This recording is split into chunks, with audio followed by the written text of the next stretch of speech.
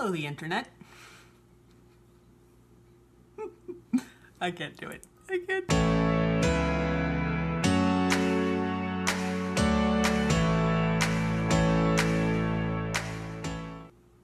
Hello, the internet. It's Laura here, and this is going to be my first video that is really in line with what I kind of wanted to do when I started this channel, which is featuring a plant or a specific number of plants that I have what I consider to be interesting stories about them. I guess it remains to be seen whether or not you find them to be interesting stories, but I am going to start off with my aloe vera, because this is the plant that really started my journey into being a plant mom. I'd had plants before, and some of them are actually still alive, and you'll hear about them before, but this aloe vera is the plant that really just got me into learning more about plants and all that kind of stuff. So it is really the reason why I am here today. So this is my aloe vera. It's gotten quite large. It is also babysitting some propagations that I have down here, and has a couple pups coming in, but fairly large, pretty heavy. I actually picked it up today to bring it downstairs, and it has a root coming out the bottom. And I know that succulents aren't supposed to have super deep roots, but I'll explain probably why that is a little bit later. But anyway, so this is a plant that I absolutely adore, mostly because of how it feels. I'm very tactile with my plants. I like the fuzzy ones. I like the ones that like feel a certain way. So I love my aloe vera because of just how it feels, and I like the little spines that aren't really spines. So the story of how I came to own this particular aloe vera plant started back when I was in middle school, high school, I guess, in that I used to go to a comic book shop called Richmond Comics, and the owners there had a big front window, you know, like most front storefronts have, and they had huge pots, I mean like huge pots, of what I assume was aloe vera. I didn't know much about plants then. I have a picture that I'm going to put over here of it, and this is the plant that I fell in love with. And the thing that I thought the coolest was, if you could see, there's a little flower right there. And I was like, oh, I didn't know succulents could flower. But they had, I mean, yeah. It's not a great quality picture, but you can see the little flower there. And so I thought, I want to make an aloe vera be as big as they had. As big as they had. And so I bought them. You can, you know, you can get aloe veras basically anywhere. I probably got it at a grocery store. And I proceeded to kill it, as I know a lot of people do with succulents. I, oddly enough, underwatered it first, and then in trying to save it, then overwatered it. And so then I killed it, and I tried again.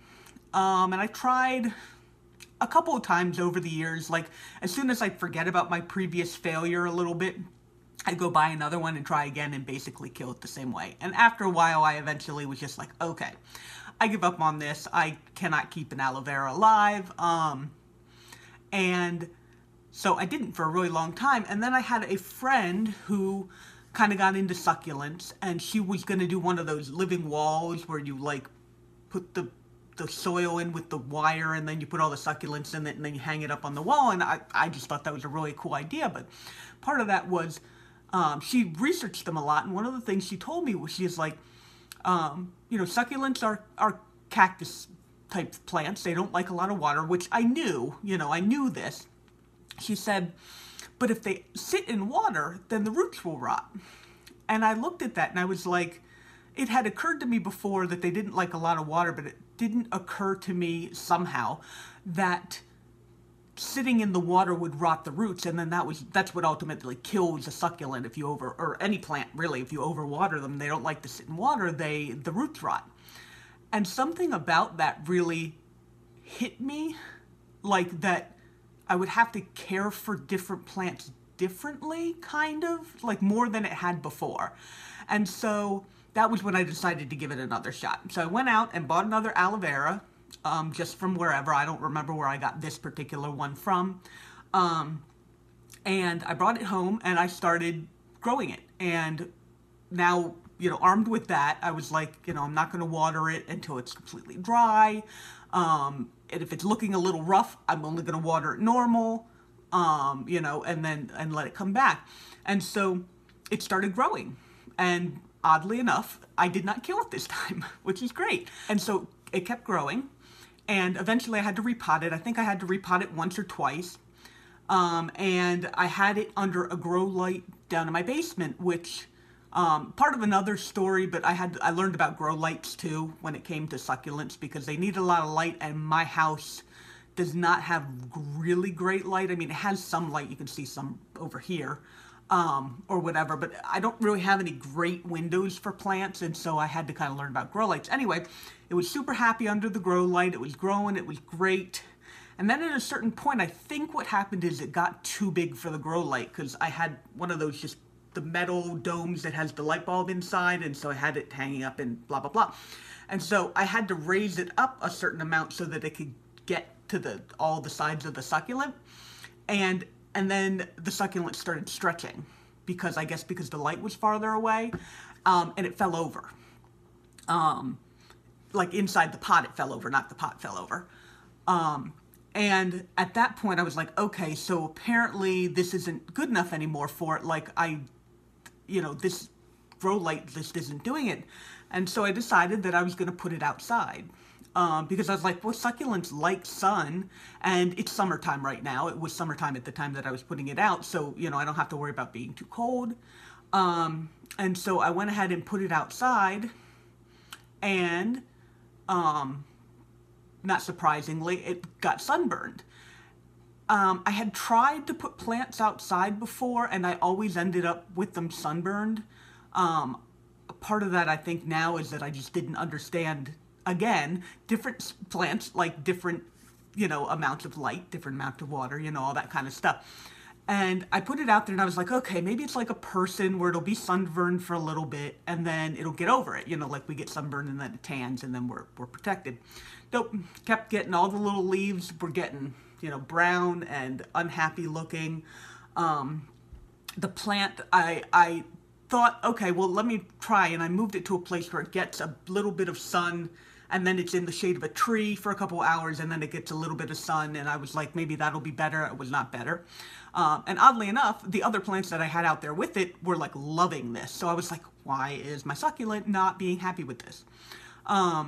And it started getting squishy. Like, I touch my plants all the time. I know a lot of people do, but I touch my plants all the time, so I know when, you know, it's not watered, or when it starts getting soft because it's not watered enough. And it started getting squishy, and I'm like, oh, okay, maybe it's just that I'm not watering it enough, because I was basically leaving it and letting, you know, the afternoon thunderstorms we were having water it. And so I watered it like really, really thoroughly. And then I was like, maybe that wasn't a good idea. So after a couple of days, it didn't help. Like, it stayed soft. I was like, okay, maybe now I've overwatered it. So like, I go out there in a panic with my husband, and I'm like having him help me hold this large plant while I'm like trying to pull all the wet soil away from it. And, you know, the roots were fine, and I had not like killed the plant by overwatering it. So I potted it in some new soil, and eventually I just relented and I brought it back inside the house. I was like, I cannot figure out this sun thing. And so I put it in, over on the kitchen counter, which is a place that I don't like to put plants a lot because my husband cooks, and so he needs the counter for his cooking. But it was a place where I would be able to see it every day and thus be able to monitor it. And so once I got it back inside, it actually started doing okay again. It took a couple of weeks, but I started noticing some new growth coming in on it, and the sunburn didn't get any better, obviously. But the plant itself was starting to get, you know, full up again, and it was starting to grow, and I was like, okay. And it had some some pups at that point that were growing and seeming to be doing okay. So I was like, the plant is healthy enough that it's got pups, you know, so, but it was still like falling over because, yeah, I was unable to fix that when I was repotting. And so the next step was, on a whim, I decided to put it out on my other porch, which is, let's see, that one's east facing because that gets the morning sun, and then west facing over here gets the afternoon sun. But it's a covered porch, and so the sun comes in and it only directly hits the porch like as it's setting. So maybe for 2 or 3 hours in the summer. And I was like, okay, let's try that. So I put it out there and it actually did okay. Because I was expecting that sun to be way too intense for it because it's afternoon sun. But it ended up doing fine. It got a little bit brown I ended up cutting off, I'm not even sure. Yeah, I ended up cutting off some of them. Oh, I got a couple of them. Only a couple of them that are still, that I had to trim off. But I trimmed off the brown just because it was ugly. And it finally started growing really good. And so I was like, yeah. Left it out there and just left it alone for a month or two. And then finally I was like, the pups had gotten to a certain size and I wanted to try and repot it and pot it so that it was standing more upright. And so I pulled it out of the pot that I had it in at the time. And I put it into this one, which is much, much shallower, but more wide. And when I put it in there, because it had fallen over and then the roots were coming down. So what I did when I planted it in here was I set the plant up, and so the roots were going this way, which fit inside this pot because it's the wider one. And then I kind of planted it like that. And it's still a little bit off kilter, as you can see, but it has started growing, now that it's getting the proper amount of light, it started growing a lot more compactly here as opposed to down here where you can see it's like stretched. And so, okay, careful. So I repotted it and it's been outside and it's been doing really good, which I'm really happy about because it's starting to get to the point now where they say the mature aloe plants, the immature ones have all these white spots on them, and then when they start getting more mature, those spots go away. And so I've got some of these the newest leaves that are in here are coming in almost entirely green. Like they've got a little bit of speckles on them, but they're almost entirely green. So I'm like, that's cool. This plant is actually getting to be mature. And I'm really happy about that because for a long time I thought I would never be able to do this, but this is the plant that it really taught me, you know, you have to be aware that different plants need different things and know what that is. And, you know, now I've finally got a rather large aloe plant, and at a certain point it's going to need to be repotted again, but I'm not going to worry about that at least until next year. Even with all these, I'm just going to let the pups grow, and I'm probably going to let all these little succulent cuttings just grow in there because it's not like they're going to hurt anything. And so that is the story of my aloe vera and how I got it to not die. Alright, so now you've heard the story about my aloe vera. I hope you kind of enjoyed hearing a little bit about that, getting maybe some information about keeping aloe veras, and about, you know, how to take care of plants in general.